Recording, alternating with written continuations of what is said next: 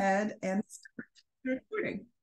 Hello, and welcome to FACT's webinar, Getting Your Farm Funded, Understanding FACT's Fund-to-Farmer Grants. Our guest presenters are Larissa McKenna and Kara Shannon. I am Samantha Gasson, FACT's Humane Farming Program Manager, and I will be contributing to this session today. Thank you so much for joining us. Before we dive right in, let me take a minute or two to do a few quick introductions. Food Animal Concerns Trust, or FACT, is a national nonprofit organization headquartered in Illinois that works to ensure that all food-producing animals are raised in a humane and healthy manner. We accomplish this by supporting humane farmers through our Humane Farming Program, promoting policies that make foods from animals safe and healthy to eat through our Safe and Healthy Foods Program, and generally help consumers to make informed food choices. Please visit our website at foodanimalconcerns.org to learn more about our farmer and consumer services.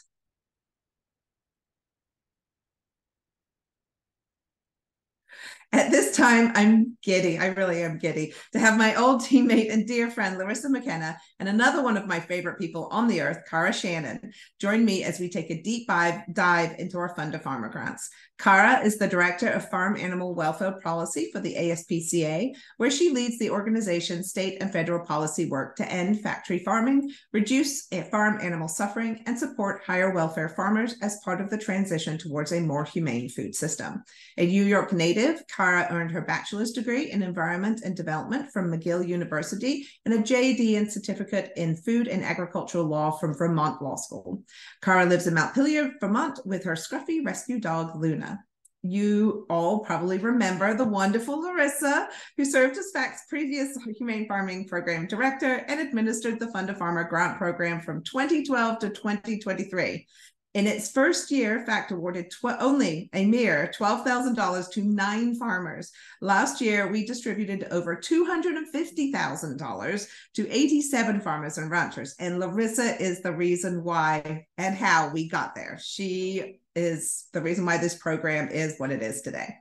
While Larissa has recently moved on and now works with AmeriCorps, she continues to be a huge fan and supporter of FACT. She lives in Wisconsin with her husband and 2 absolutely adorable sons.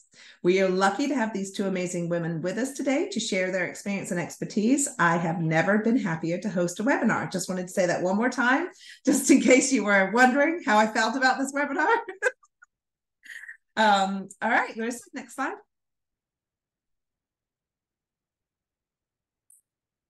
Okay, we're going to try and get through a lot of information over the next half hour or so, so let's just get going. So since 2012, FACT has awarded 608 grants to farmers totaling over $1,110,000. Last year, we gave $250,000 to 87 projects and have the same funding this cycle, which is very exciting. Our 2024 grants to farmers seeking or holding animal welfare certification are generously underwritten by the Society for the Protection of Cruelty to Animals, ASPCA, as we all know it, and they have been doing this for us for many years. The 2024 application period is now open as of this morning, and I think almost all of the glitches are dealt with, thanks to Larissa and my other colleague, Katie Mead, for helping me get through all that and make sure that it's ready for you guys. Applications will close at 11:59 p.m. Eastern Time, January 15th, 2024. We will answer relevant questions as they pop up, hopefully, as we can, but most questions will be answered at the end. Remember to put your questions in the Q&A rather than the chat. They're much more likely to get answered, and we probably will have a lot of questions. So probably the most commonly asked question is my farm and is my project eligible? To answer this question, we need to look at 3 main things. The first thing is, are you a working independent family farm, or are you operated by a recognized tribal entity? The second thing would be, what species of animals will benefit the most from your project, because we only fund certain species. And question number 3 would be, will your project benefit the lives of your livestock? And if it does, then you probably are eligible. So let's start with farm eligibility, which is number 1. So one of our eligibility requirements is that applicants be working independent family farms or operated by federally recognized tribal entity. These are farms on which a family, individual, or tribe owns the animals, is engaged in the day-to-day management of the farm and its animals, derives a share of livelihood from the farm, and produces a livestock product for sale. Should you be selected to receive a Fund a Farmer grant, you will be required to furnish a copy of your farm Schedule F or comparable from the most recent tax filing. If you haven't filed taxes for your farm in the past, but expect to do so for the year 2023 before the grants are awarded in May of 2024, you may indicate this in your application. For example, because I do love an example, Judy Allen and Allen's family have been raising livestock for a long time, providing her family with healthy, nutritious food, but she's never actually sold any of the delicious meats she raises. Does, however, a Schedule F for the row crops, which is the main focus of her business. Is Judy eligible for a Fund a Farmer grant? And if you wouldn't mind just putting that, sorry, I had to change my video. If you wouldn't mind just putting that yes, Y or N in the chat, do you think she would be eligible?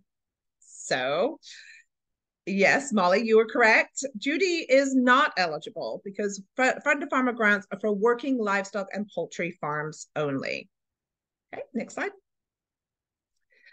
One of our whoops, sorry, I have to switch also. I'm so used to being the one that does the slide deck, Larissa, sorry.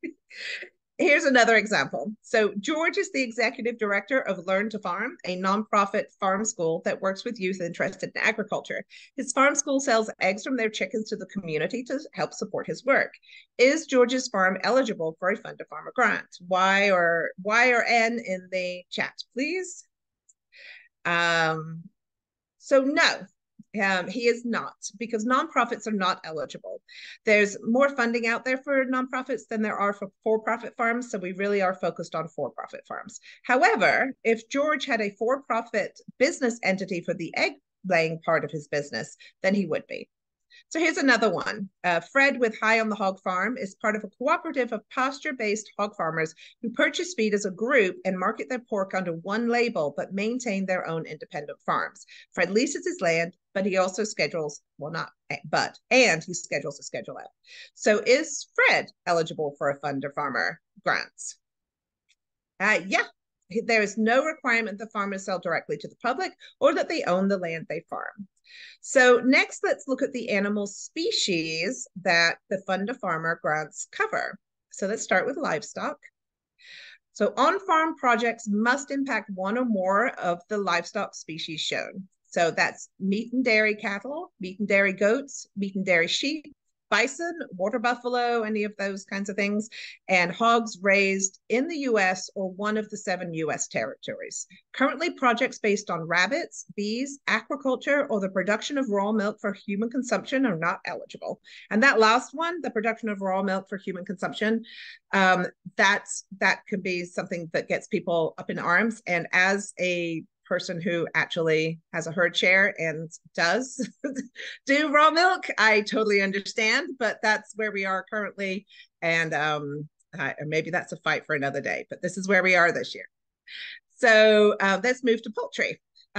So one of the following poultry species must be the focus of your Fund a Farmer grant project.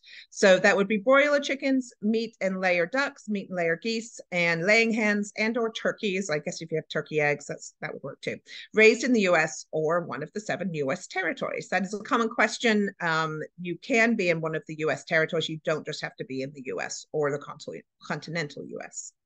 All right, let's do some examples, because I do love an example.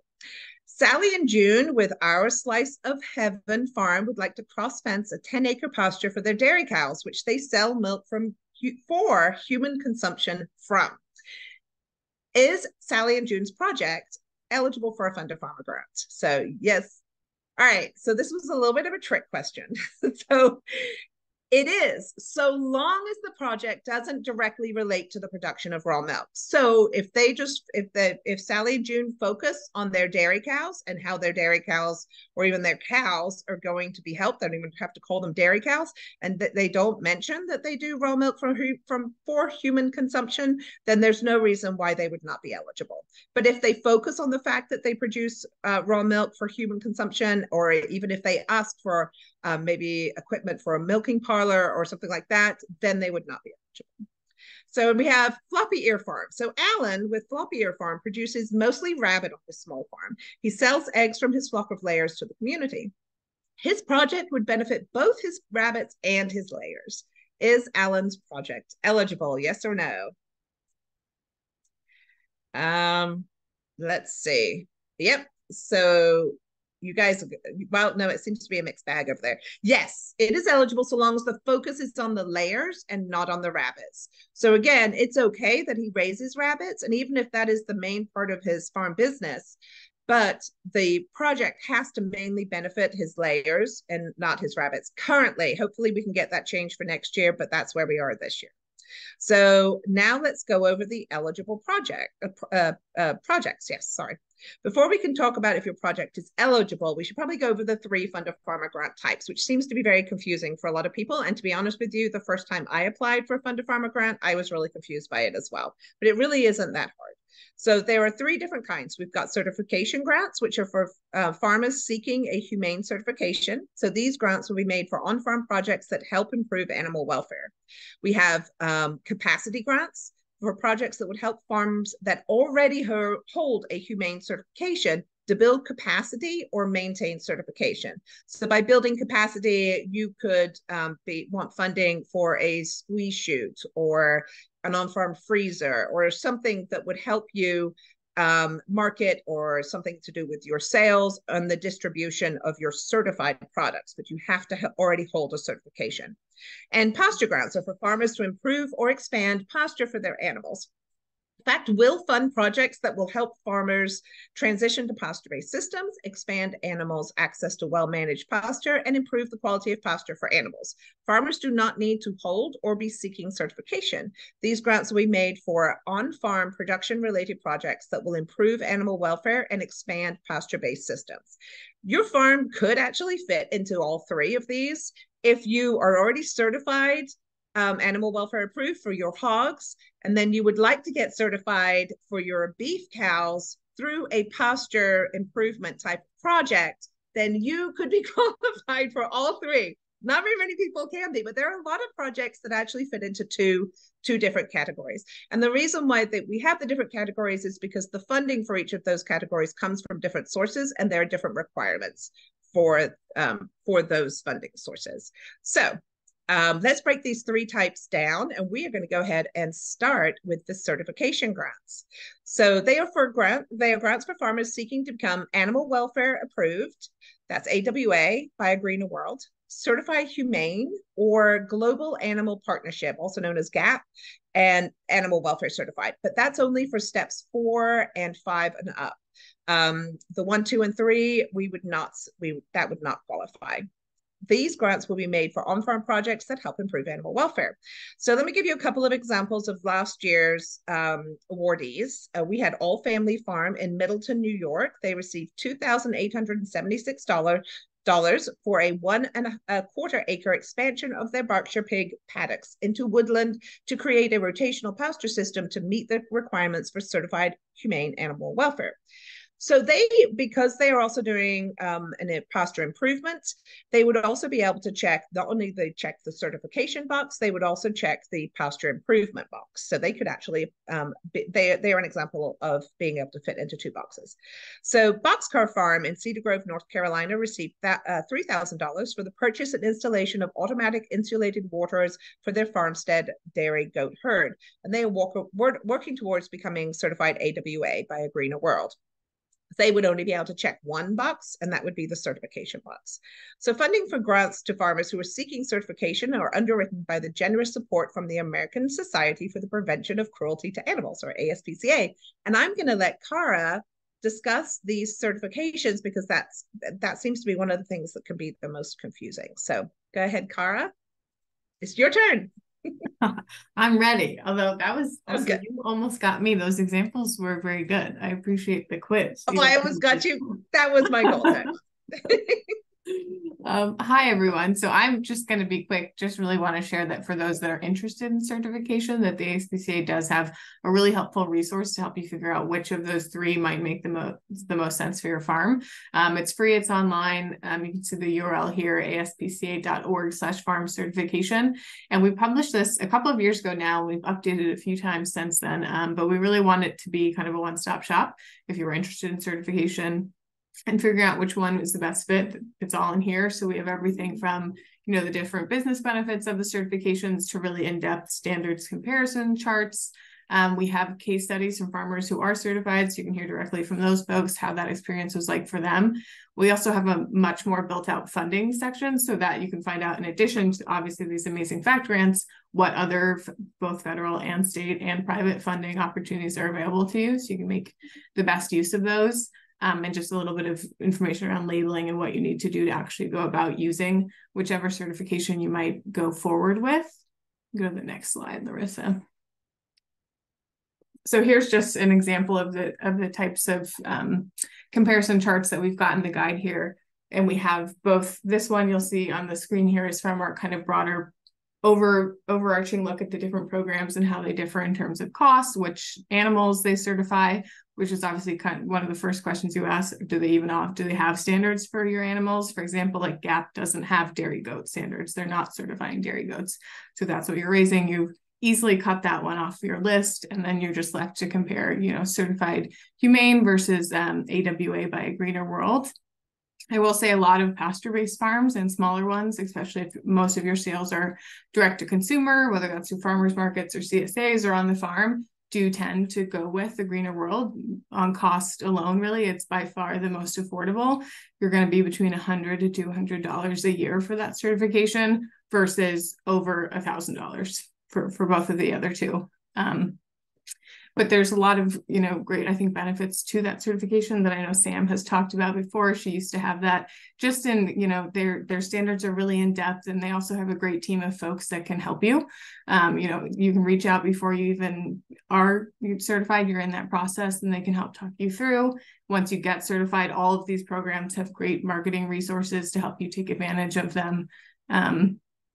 But like I said, really recommend checking out the guide if you're not sure which one is right for the farm. Again, it's got species specific comparisons too. So you can see, for example, what are the space requirements that AWA wants versus certified humane? How does your farm stack up to that? What records do they require? They all have, that tends to be the thing that we hear most from farmers. It's like the biggest thing that's holding them back from getting these, is there really are some you know, you have to be detailed, you have to keep records of things. I think most folks say at the end of the day, both their animals and their farm benefit from those records, but just getting over that initial hump is hard. But yeah, that's it from me on this. Kara, there is one question in the Q&A. It's from Christine. And what is the advantage for farms that are farm animal welfare certified? Yeah, I mean, I think there's a couple advantages. I think it's really going to depend which markets you're selling into, which of these programs is going to have the most advantage for you. But kind of on the face, what these programs do is they communicate even to your customers that might not be able to talk to you directly or come out to your farm, the way that you're raising your animals. So they already know, they can see that logo and they can recognize all the great things that are happening on your farm.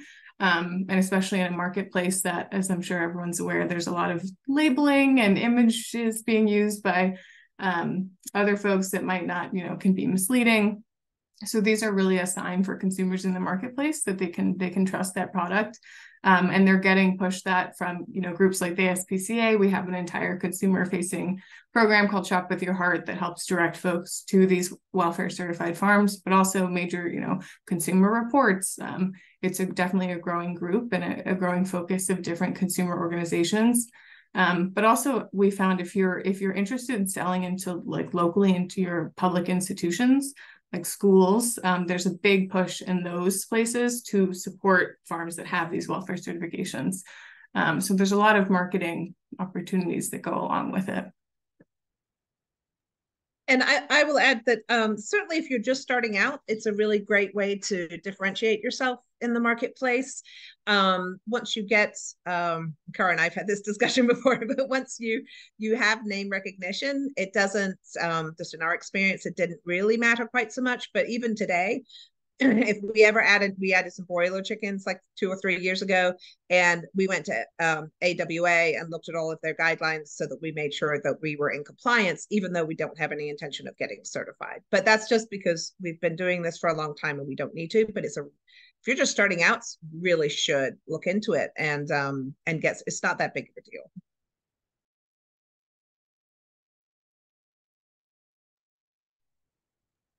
I think I'm now handing it over to Larissa. Yes. Sorry, I had to unmute myself and do the slide. But thank you. Great to be with you all today, this evening. And thanks for inviting me, Sam. And I'm just going to follow up on some of the stuff that Kara just talked about. So the capacity grants, they are grants for welfare certified farmers. So folks that already have one of those 3 certifications that she talked about. And they're for projects that would that would help them build capacity, kind of grow maybe their operation or maintain their certification. So these grants can be for production related projects or for projects that are related to sales, marketing, distribution of the certified projects. So I have a couple of examples of our grantees from this past year that received capacity grants, one being Ozark Valley Bison Farm, LLC, which is based out of Fox, Arkansas. They received $3,000 to purchase and install fencing to increase available pasture land for a herd of approximately 60 bison. The farm already holds the certified animal welfare approved label by Greener World. And as Sam mentioned before, this project is an example of one that would also be eligible for a pasture grant. Another example of a capacity grant that was awarded last year was to Pompey's Rest, also / Jackson Family Pastures in South Carolina. And they were awarded $3,000 to purchase and install a squeeze chute to safely and humanely work their cattle. This farm also holds the certified animal welfare approved by a Greener World certification. And then, yes, the capacity building grants and the certification grants have been for, man, Kara, I forget how many years it's been now, but 6 or 7 years, I think. Yeah. The ASPCA has been really, really generously underwriting them and really helping, dozens and hundreds of farmers along the way. And then, of course, we have our pasture grants, kind of a bigger, broader category of grants. And these are for farmers to improve or expand pasture for their animals. FACT will fund projects that will help farms transition to pasture-based systems, expand animals' access to well-managed pasture, and improve the quality of the pasture for their animals. Farmers do not need to be seeking or already holding certification. These grants will be made to on-farm production-related projects that would improve animal welfare and expand pasture-based systems. So some examples from this past year, we have Hen and Harvest Farm in California. They received $3,000 to purchase portable fencing and forage mix to establish a flock of sheep in a rotationally grazed system that will improve the quality of pasture. And then the other side of the country, we have High Hog Farm in Grayson, Georgia. They received $2,970 to protect and maintain ongoing silver pasture developments by adding deer fencing and incorporating natural soil building strategies, such as compost tea applications for their chickens, sheep, and rabbits on pasture. So the pasture grants are underwritten by a foundation called FLOW, or Food Land Opportunity, and for farmers that are within 200-mile radius of Chicago. So there's that. And then there's just a bunch of generous support from individuals and other foundations that donate to FACT. So that's how we fund those types of grants. And just as a reminder, if your farm or your project fits into more than one category, you may select multiple types on the application form. It's pretty obvious. It's one of the first questions that we lead you through. So looking back at this past year when we gave out our grants in March 2023, as you can see, let's let folks kind of take in the numbers on this slide because there's a lot there. but we received over 800 applications. And you can kind of see the number per type of grant category, and the percentage of the number that was actually funded and the total amount that we were able to fund. So it is a very competitive process. That being said, there are ways to really keep your application competitive and strong, and we'll talk about a couple of those in a second too. So this is something that we have on our website, and maybe Sam can share the link in the chat. This was a video that we recorded a couple of years ago, but it's still really pretty applicable. I watched it yesterday just to make sure. And besides the dates being out of date, of course, and there's a couple of sections that have been updated in the application form, which we're going to talk about next. Everything else is pretty relevant and up to date. We talk about how to register for an account on the Good Grants website, which is what we've been using for this is the third year. So if you've applied for a grant from FACT within the last couple of years, you might be familiar with this. And in fact, if you already have an account and you can remember your login information, you can use it again this coming year, and you'll be able to access other applications that you've submitted previously. So Sam wanted me to also tell you that most of the communications are going to come through the portal, the Good Grants portal. So make sure that you check your spam folder. It can go to spam. It gets flagged there, especially by Gmail, it seems. So, just make sure you check in there every once in a while and make sure that you see the messages that are coming through. In this video, we do talk also about what happens if you forget your password, how to, what the actual parts of the application are, just some reminders and tips about following the instructions that are given. That really helps the reviewers, read your application and it gives you a little bit of a clue about what they're looking for in the questions and how to answer them. There are some word limits. We also ask that you please don't use your farm name after the first contact page, just so that we can keep the review process anonymous and really fair to everyone involved.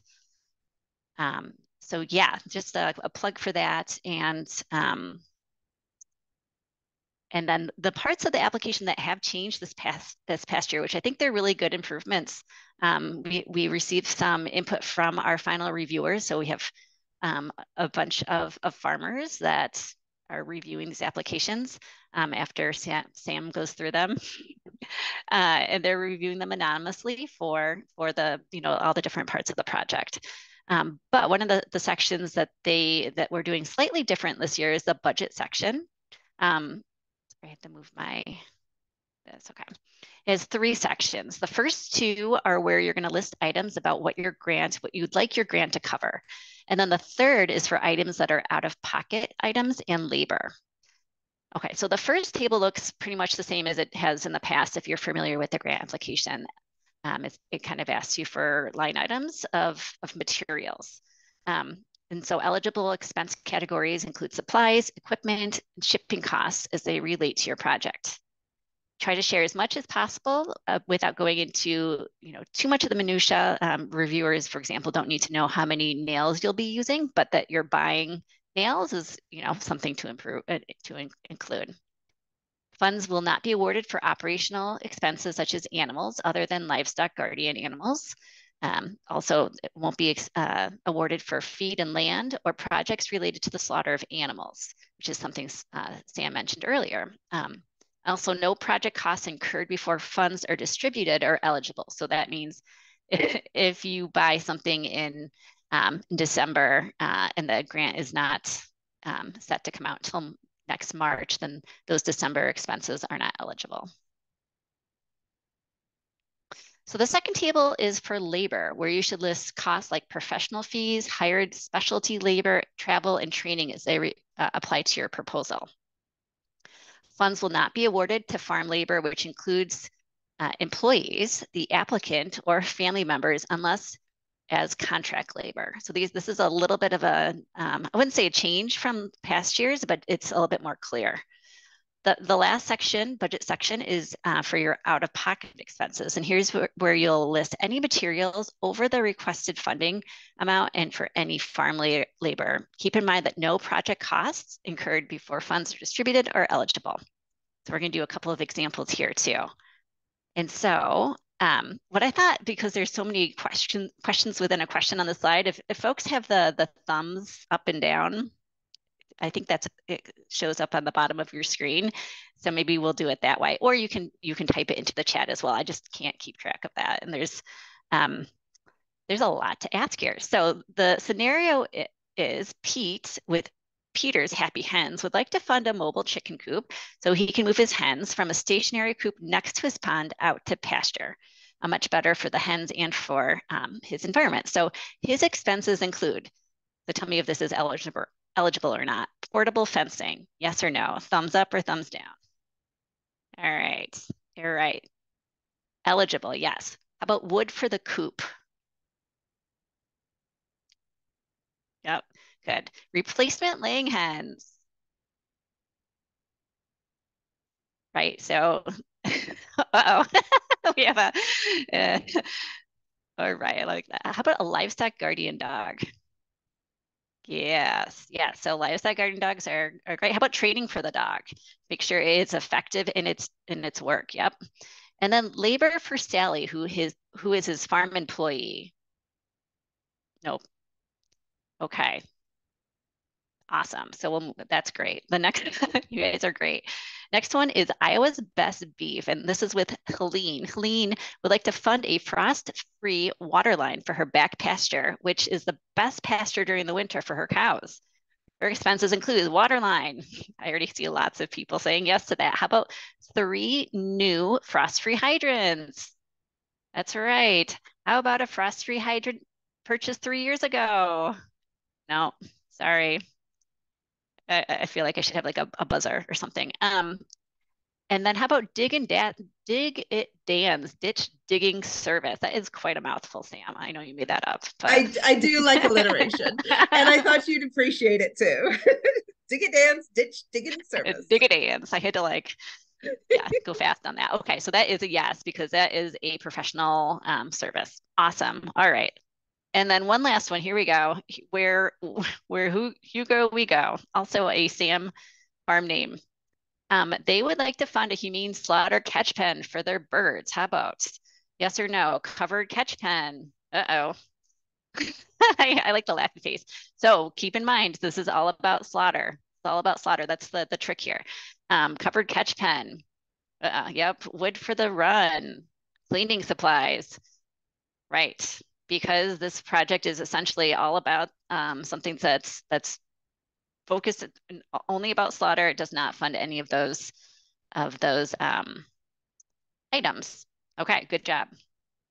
Thanks for making those up, Sam. So this is, I think, the last slide I'm doing, but yeah, so the application opened this morning. It's good to go. I checked it out. I got in there. It looks great, Sam. And like I said, if you already have an account from past years, go for it. You'll find some of your work from before. If you need to create a new account, that's fine too. But I will also say the application deadline is January 15th. The last minute of the day. I will say that the earlier you can apply, the better, because a lot of people apply that last week, but really that last couple days. And if people come up with questions or have some kind of technical difficulty, it's really tough for FACT staff to help you adequately and make sure that you're able to submit your application and have a good experience. So I would work ahead on that. It's not a huge application, but it will take a couple of hours probably to pull your stuff together. So after you submit it maybe early. There is a little bit of a wait, but that's because we expect to have a bunch of applications, and it takes a bit for those to be processed. And Sam might be back in touch with you if she needs additional information or something didn't upload right. So just like she said, keep an eye out for any emails. But late January into February, that's when the grant review committee will be reviewing the eligible applications.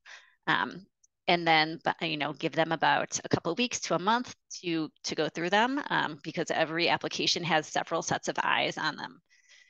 People take this very seriously and really want to, give it respect the work that you put into your application. By late February, hopefully, decisions will be made, and Sam will be sending out paperwork to the selected applicants. After that paperwork comes back into her, she'll give you the okay to start your project and spend the money.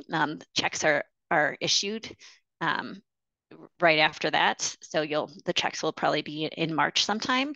We'll also get in touch with anyone else that was not selected to let you know about the status of your application as well. Right, Sam? I assume that's, yeah. And then there is an interim report due in October next year, and then a final report in 2025, because the grants themselves go for about 15 months, right? Yes. So a little bit longer than a year you'll have for your project. I think that's it. I'm going to turn it back over to you, Sam. All right. So we've got some resources, and I'm going to put them in the chat, but I will also be sending them in a follow-up, in the follow-up email tomorrow morning. We've got so many things that Larissa has put together over the years, and a few things I put together just based on what people's questions and where we felt like people have needed some clarity or some help. So we've tried to be as helpful and as flexible as possible. And if there's something that you need beyond that, please feel free to reach out. And if we can help you, we will. Oh, wait, I'm on the wrong one. Sorry. How decisions are made.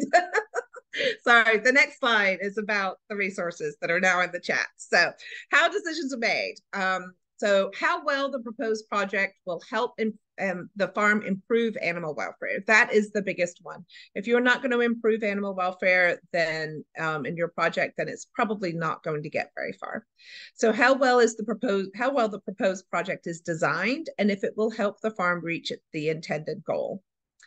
And if the applicant's commitment to achieving certification for certification grants, is there sufficient expertise? So I guess with the achieving certification, that would be, do you know which certification agency you want to go through? Do you know which goals this or which criteria your particular project will answer so that you can get your certification?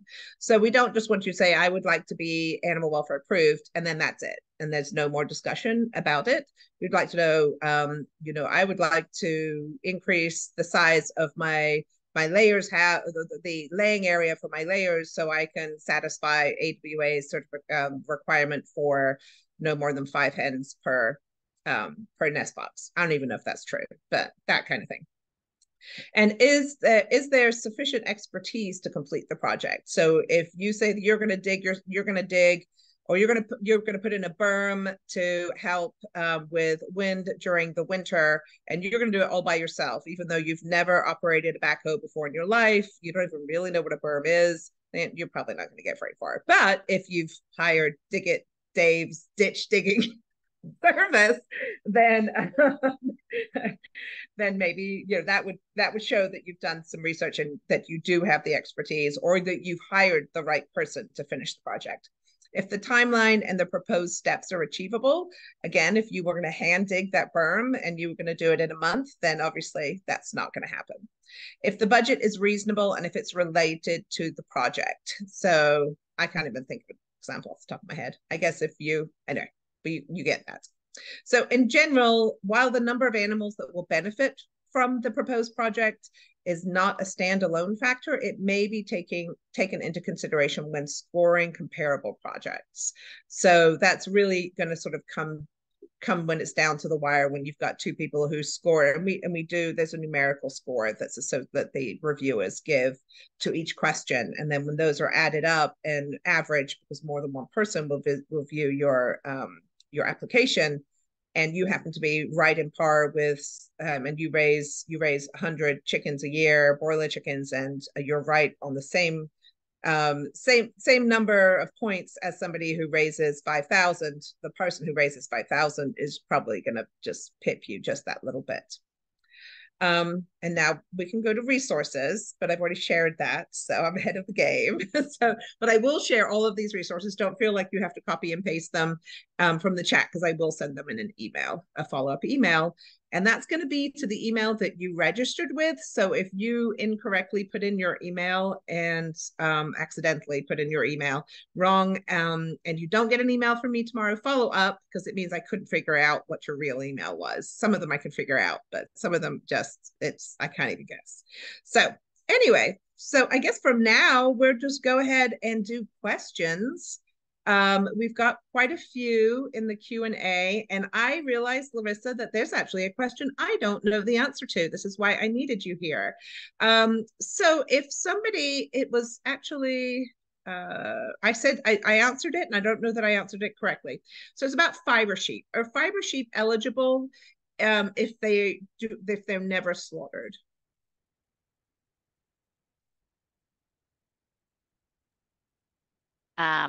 I don't have the answer to that either, Sam. I know that they're included in our principles. Okay, so if they're included in our principles, then yeah, sure, I answered it right. We'll go with that. All right. And so what about water system for animal husbandry if you need to dig a well or pond water conversion? So yeah, that would be something, but you're probably better off going through, because you'll get more money from NRCS or from your soil and water. Although when I think it was the very first grant I ever got from FACT. I only got a couple, but years ago. This is before I was working for FACT, so there was nothing sketchy about it. But I did a pond exclusion project by soil and water, and I put in automatic waters through them, and then my project with FACT was to extend that water system, so extend those pipelines into my hogs to provide my hogs automatic waterers as well. So FACT funded the hog part of it, but that project was like a $20,000 project, which my soil and water paid the majority of. But FACT obviously wouldn't be able to put much of a dent in it. So I guess that would depend on how much of your project you want to get funded. Would you say so, Larissa? Yeah, that was good. So would this include a perennial-based system with chickens ranging within it? So I'm assuming that would be a pasture. You would want a pasture project, Lois? Okay, she means specifically for agroforestry-based system, for an agroforestry-based system. So, yeah, right. Yeah. All right, Kara, this one's for you. When it comes to certificates, does the California Prop 12 certificate count? It's their animal care program. Sure. So this, for others who aren't aware, California recently passed a law called Proposition 12, which bans the sale of animals coming from certain confinement systems in the state. So anyone who's using gestation crates or battery cages or veal crates. And to enforce that law, they're requiring folks that sell into the state to have certificates that show that they aren't using those systems. Part of that, the way that they're doing that is that they're actually allowing existing certification programs to qualify as a certificate. So a certified humane or an AWA certification, California will accept that.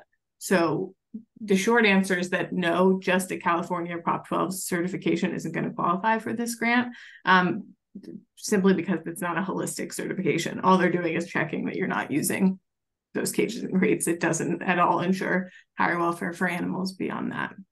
But that's a nice twofer if you get the other certifications, because they will qualify.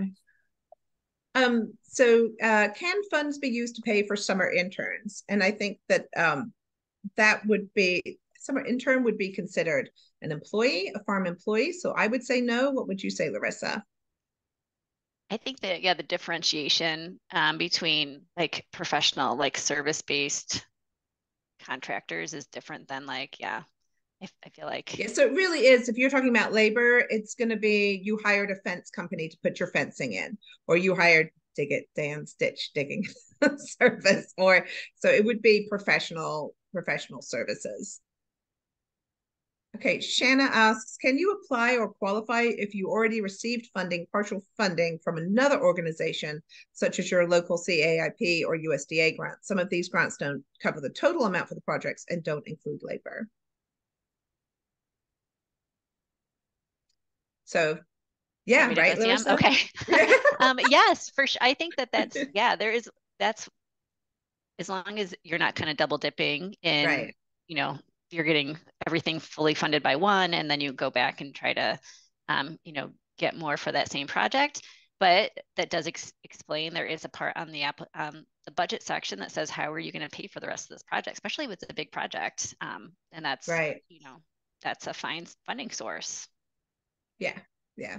And so like there is in that third budget table, that's where you would put what you've already received. And people have done that before where they've said that, it's going to, that this grant is going to cover this particular amount. And then I'm going to cover the rest of it.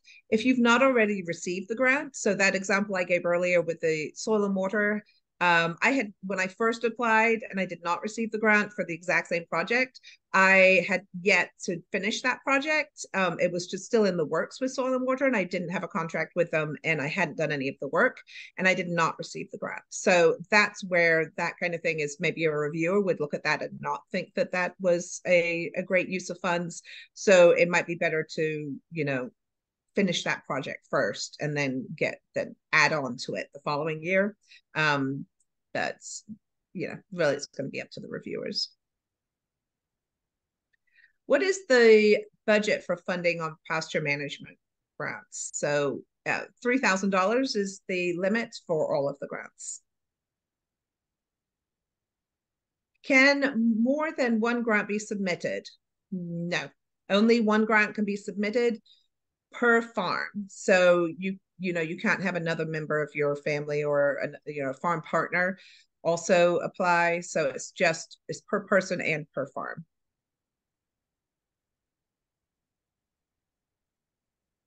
All right. Can you have multi-species certification if you operated a multi-species rotational grazing system? So I think that's the certification question, Kara.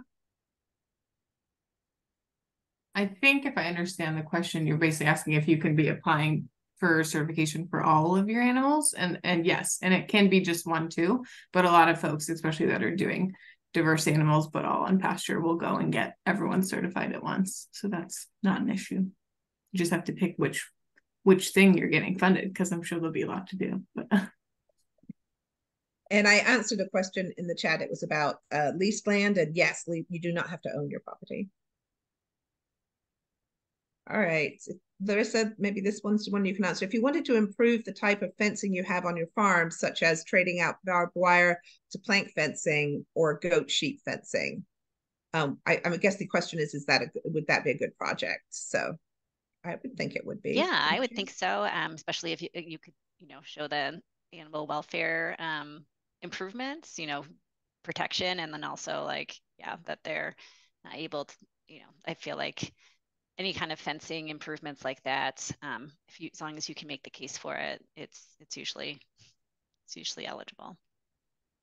And Lisa is trying to get clarification on the fiber sheep, and you do not need to be sorry, Lisa, because I totally botched that. So yes, fiber sheep would be eligible because they are one of the animals that we have guidelines on.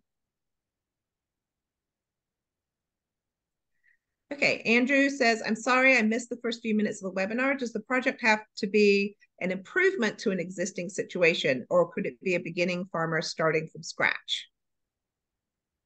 Larissa, you want to answer that? Yeah, I mean, I think it depends exactly where you're starting from. I mean, we have a lot of new beginning, first 5-year farmers that have received grants. However, I think the thing that keep into consideration is the Schedule F requirement. And if you have filed one for the last year or two, or if you will file one for 2023, and you'll be able to kind of show that before the grants are awarded in March 2024, then that usually is, satisfies. That's usually kind of like the bar that's hardest for most folks to to get over. But yeah, it's for people that are already in existence that want to improve their pasture or one of the other types of grants, or that kind of need a little help to get started. There is a requirement that you have to, like I think Sam mentioned, that you have to already be raising animals of some sorts and have a Schedule F. I think those are the two that would probably be most relevant to that question. So Toria asks, can money be used to buy seed and equipment to seed a pasture? That we have funded that. I think even in some of the examples that we talked about for perennial pasture and such. You might want to make it part of the larger story of what you're trying to do on your farm. And I think that's, what Larissa just said, just making it part of, there's plenty of space for you in all the different questions to really talk about your farm and your project and how this is going to impact things. And I think the squeeze shoot with Don Jackson and with Jackson Family Farms is a really good example, because he actually did not get funded for that project 2 years in a row until he and I talked about it, because he's a mentor in our mentorship program. And he really, the reason why he wanted the shoot is he does most of the work on his own, and he's in his late 70s, and one of his cows went down. He just had a head gate, and the cow went down, and he was out in the pasture by himself, and there wasn't anything he could do about it, and he almost lost the cow. So I was like, well, tell that story, because that's very compelling, and it really shows that a squeeze shoot is something you need because you're the main farmer on your farm and you're not 20 anymore. You can't manhandle that cow the way you could when you were younger. And he got funded. And I think the main reason why he got funded was because he really told his story and shared why that was important to him. And while still answering the questions, he did a really good job. So Heidi asks, what sort of data is needed to show that seeding a pasture would benefit my sheep flock? Is fertilizer for pasture eligible? My rented pasture has been fallow for 14 years and the plant growth is very sparse. Now, fertilizer can be a hot topic with certain review people. You want to take that one, Larissa? I mean, I don't think that fertilizer it's not on the list of things that's completely. I mean, I think it's, I think you kind of have to explain what it's needed for. And in some cases, like I know that out west, for example, it's a different situation than out east and how land is managed, and just letting that is taken into consideration. We try to have reviewers from all over the country so they kind of know the lay of the land. But in terms of data, man, I mean, I've seen kind of like soil sample reports back, that people will reference, all that kind of depth, if you will, to just, going into the concepts of what you're trying to do. You don't have a ton of space to like make it into a research paper per se, but to explain, like, there are certain known quantities of, I do this is what's going to happen, and this is what I'm trying, the outcome of your intervention. So kind of making it really, connecting the dots for the reviewers is super important. Yeah, it's very important. So Tony asks, if I need a pasture equipment upgrade and I purchased the said item before February selection process, can the needed equipment I bought prior to the selection? No. Sorry, Tony. And I just had this happen. I got a grant from my county and I really wanted an egg washer, and they wouldn't let me get it until I got the contract signed. It was really annoying, but it's the way every grant's like that. I will say that, like, if it's something that you're, I mean, we showed you the numbers about like how many, grants get funded. So it's competitive. If it's something that your farm really needs, like, you might not want to wait around to hear back from FACT about it. Like you might want to pick a different project so that you can wait until March to find out about if we're going to buy that anyways. Yeah, because that's the one thing, because that money, if you get a grant for another project, that would free up the money for that $3,000 for your equipment. So think about it that way. Mark basically says that he's not raising animals currently, but is planning to. So no, you actually have to be raising animals currently, and you have to be a working farm already. But you can apply in a year or two. So yeah, but just not this year probably. Is there a specific practice for silver pasture? NRCS only does drill and kill for the trees. We do not. As far as I know, do we, Larissa? No, I mean, we have lots of resources about silver pasture. We can, if you want to do a little bit of research before your We've got some, yeah, we've got some great webinars on silver pasture. Steve Gabriel, who's sort of, he's like the guru, and he's done several webinars for us, and he's going to do another one this winter. We don't know why yet, but I'm just excited he's willing to do it again. So Gabriel asked, if you apply for 2 different categories, could you be awarded $3,000 for each category? No, you get one this, because it is such a competitive process. We want to, spread the wealth, so to speak.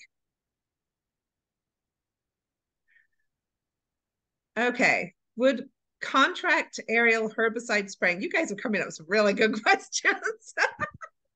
Very specific.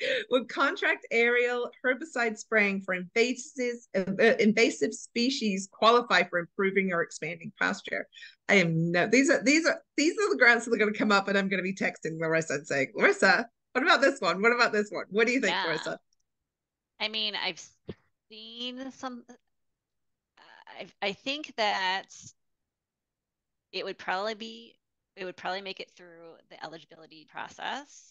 But I don't know how competitive it would be with the review committee. I think that's my gut feeling about it, unless it's like this is the only option, which it might be. Like, I know that there's stuff that's there's some situations. So yeah, those are tough. We should probably talk, Sam, about having a little bit more guidance on that sort of thing. Yeah. So Anna asks, if your application gets rejected, is there a contact for follow-ups to get feedback for future applications? Yeah, you can certainly reach out to me, and I can tell you what I know, because I'm not the one doing the reviewing, but I can tell you what is shared with me by the review committee. But that's all I can do, is show you that, and I can also look at it and see what I think. So you can take that with a grain of salt, but still. But I've written a lot of grants. I've received a lot, but I've also not received a lot. So I'm sort of in the same boat as you guys, and I have anyway. So all right, what about fiber goats? We've answered fiber sheep. What about fiber goats? I think they're in the same category, right? They're in the same. Yeah. All right. Yes, it's official, Christine. Fiber goats are good too. Okay, so we're coming to the end here. So let's maybe do one more question. Larissa, Kara, there's only 3 left. Do you guys want to pick one of those? We have answered 32 questions, you guys. It's amazing. I think it's a record. I think the one from Lisa probably has the best question to it in terms of what's a more competitive. Okay, so we have a property, Lisa asks, we have a property that had a pasture made from woodland. She's in Alaska. When we bought the property last year, the pasture has been retaken over by wild roses, saplings, etc. In order to improve that pasture for our sheep, can we hire heavy equipment operated to clear that pasture for seeding for a more lush grass clover pasture for the sheep? Health and pasture health be covered in that grant? Or would it be better to focus on fencing or rotational grazing? I think that's a really good question. Good one, Kara. Larissa, what are your thoughts? Yeah, I mean, I guess it's hard to say, just to not know exactly the what the 2 projects would entail, and which one would be better in this circumstance. I think you'd have to make an argument, a pretty good argument about clearing land, to make the reviewers understand where you're coming from. But I could see that. I think some people might think, well, there's other ways. You could introduce goats or something like that to eat the roses and saplings rather than use heavy equipment. So I think that's going to have to be a decision that you make, Lisa. And you can always, if it doesn't work this year, apply for next year. I wish seeing as we're not the ones that do the reviewing, all we can do is just say from past experience. I know that, reviewers, if you can give a good argument, then you have to view it as a persuasive paper, I guess. I mean, in this case, yeah, I think that either one you could probably submit the project for. It probably would be deemed eligible if you all the other requirements, and I will say that, yeah, there are a lot of projects that get funded for fencing, for rotational grazing. Does that make it, does that make it better? I don't know. I don't know, but I will say also, yeah, that like Sam said, like all these like FACT and other nonprofits are in the same business of trying to figure out like how do we, we're always writing grants, we're always not getting them like all over the place. So I just want you all to know that it's not just you. It's like organizations and big, people that are it's an whose job is occupational to hazard.